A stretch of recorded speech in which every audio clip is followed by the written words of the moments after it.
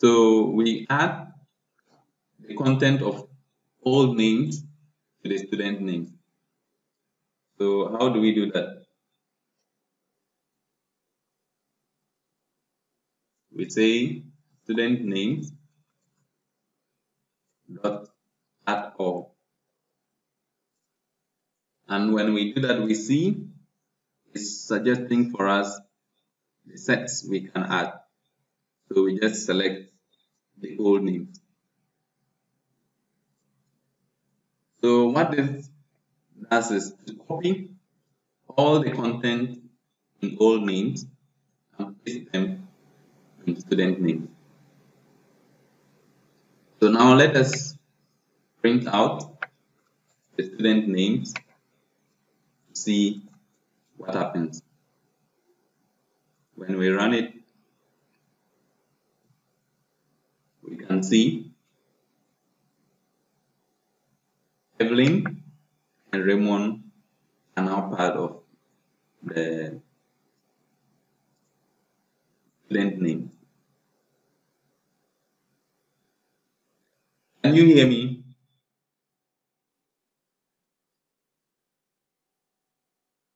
All right. So we keep going. So let's just print out the old names to show the distinction.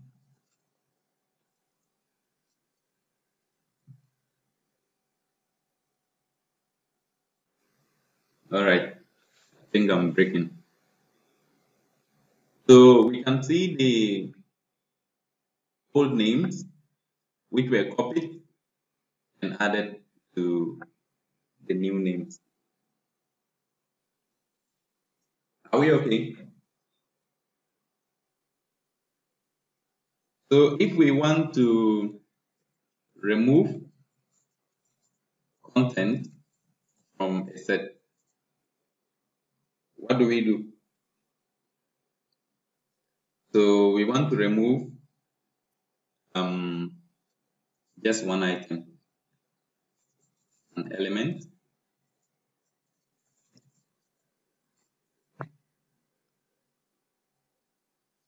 All we need to do is to use the dot remove. When we look back on our set, for some weird reasons, it looks like Raymond is odd, and that is what we want to take out.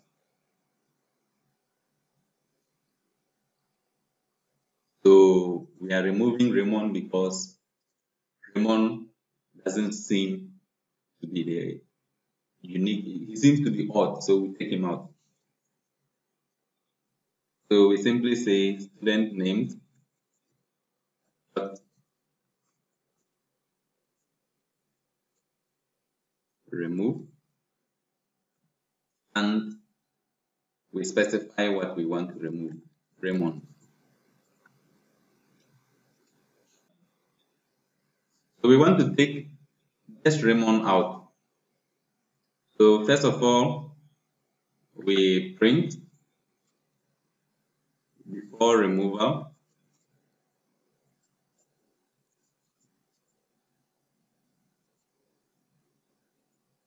so that we distinguish between the two, and we print after removal.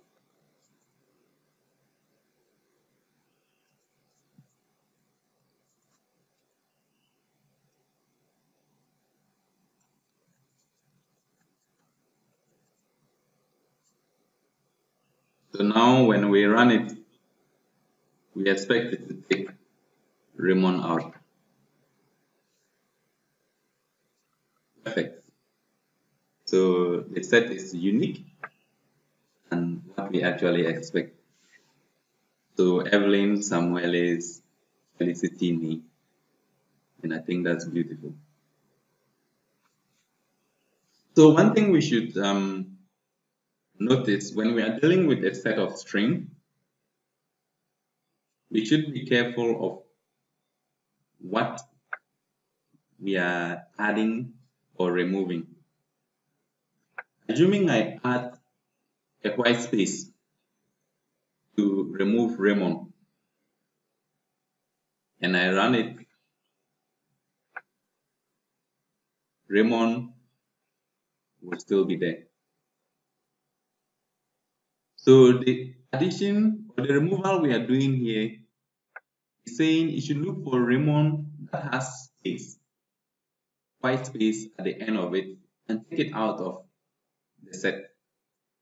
However, when we were adding, we only added Raymond without white space. So we should be careful the content we are adding when we are dealing with sets of strings. Are we okay? Do we have any concerns?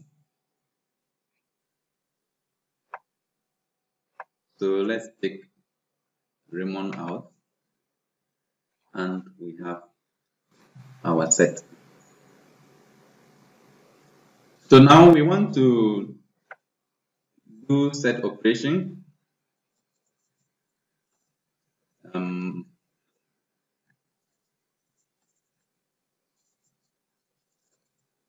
Want to find the union.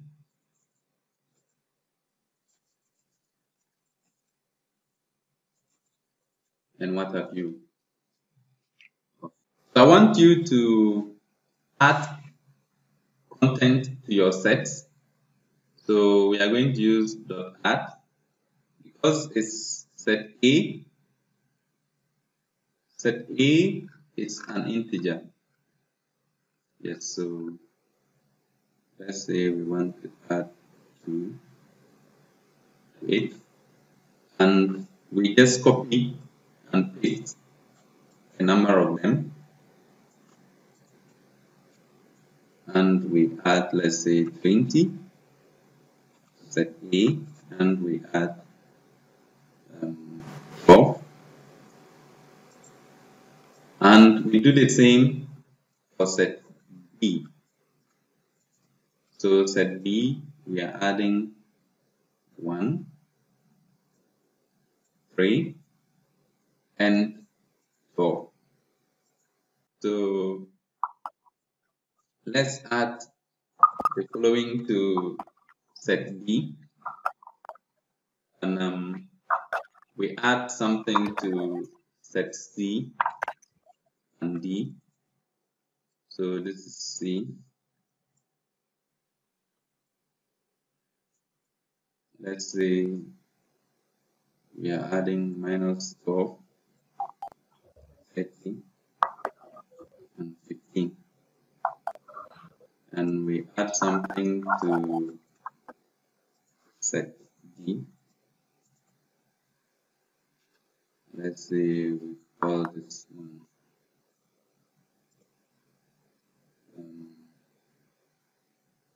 12.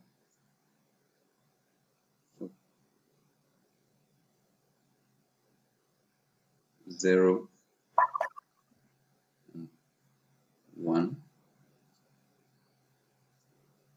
and we add things to set E.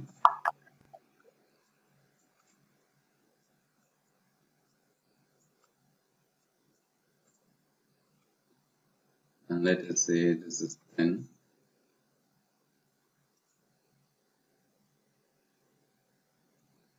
Hundred.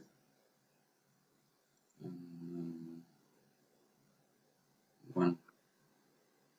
So the last set we add is F.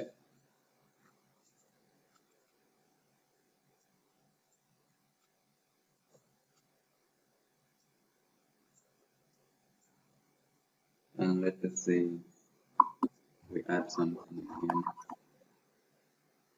F. Let's call it 15.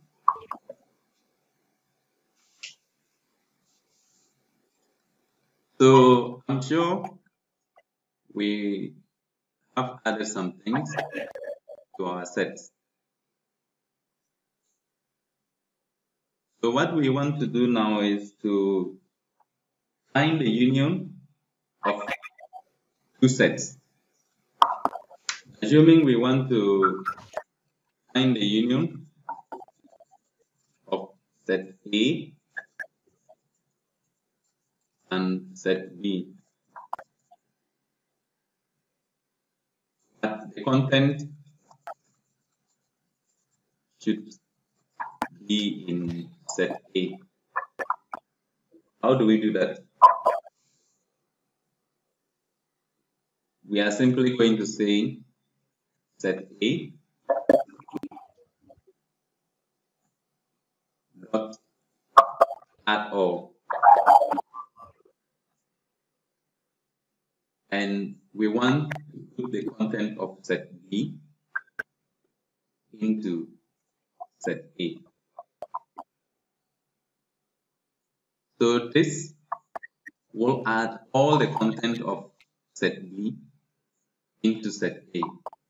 So we print out the content to see if it has actually been added. The reason why I'm typing this is because I'm assuming some of you cannot hear me. We already know the content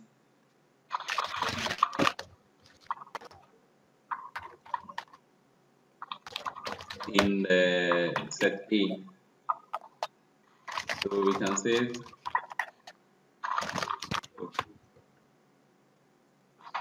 we should print out set A.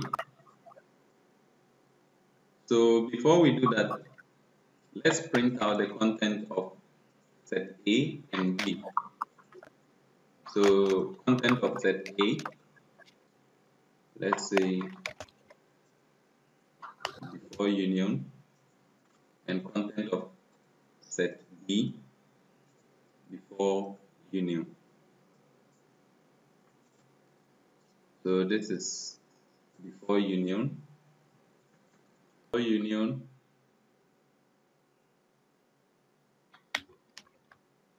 and this is set A,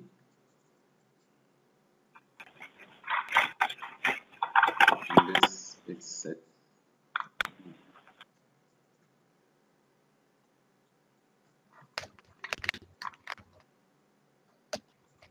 We print out the content again to see what happens.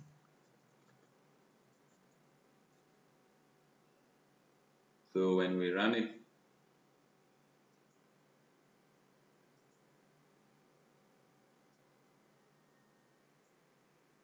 so what is happening to me?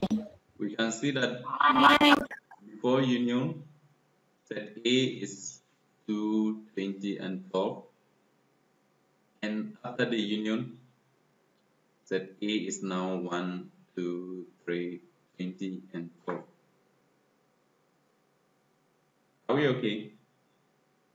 So if we want to find the intersection, what do we do?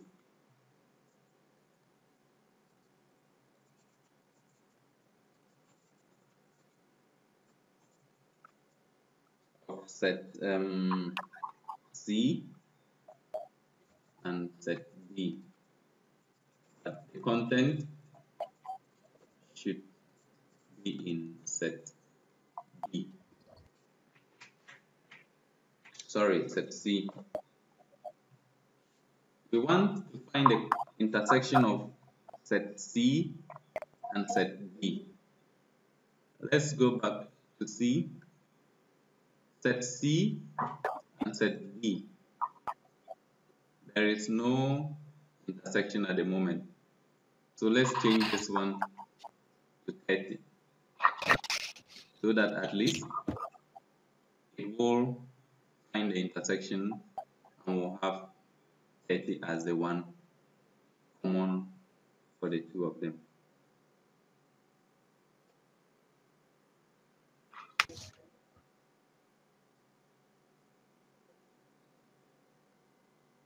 So we are just going to copy this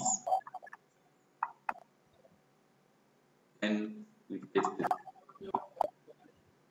under this.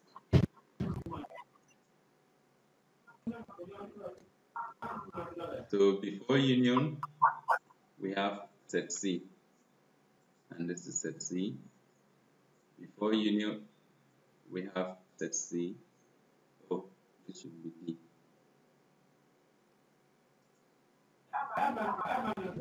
So this is intersection, not union.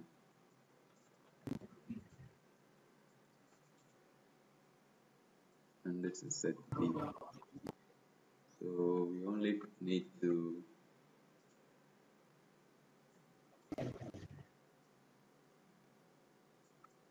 copy and we paste. So this is after intersection. So this is going to be set C,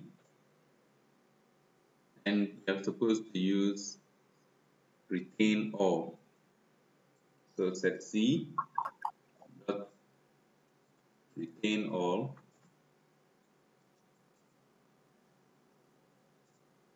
and we want it to retain the content in set D.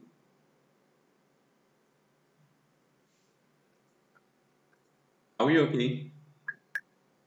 So if we run it, we expect it to find the intersection for us.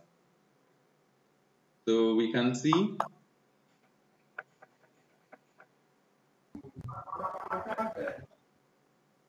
this is what we get. Before the intersection, set C had minus 12, 30, and 15. After the intersection, it's only giving us 30 because 30 is the only one common between the two sets. Are we okay?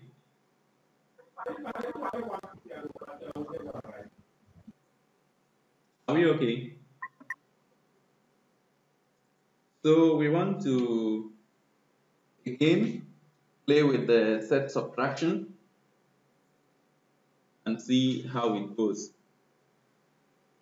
So we just look at the set subtraction and what do you call that? We'll finish up with the hash set on Friday. So I'll share my screen again and we see how it goes.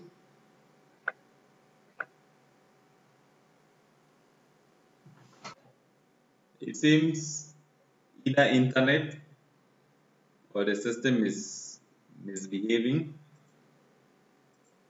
Some other lecturers are also complaining that the what do you call that? The system is on and off. So that is probably why.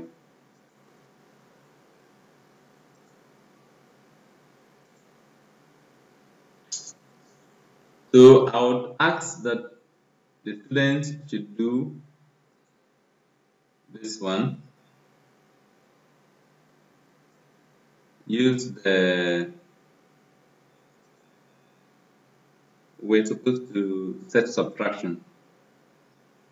Use the remove all. So do that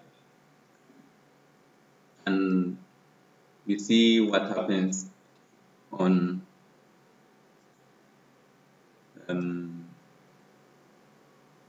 Friday. Hopefully by then things would have worked.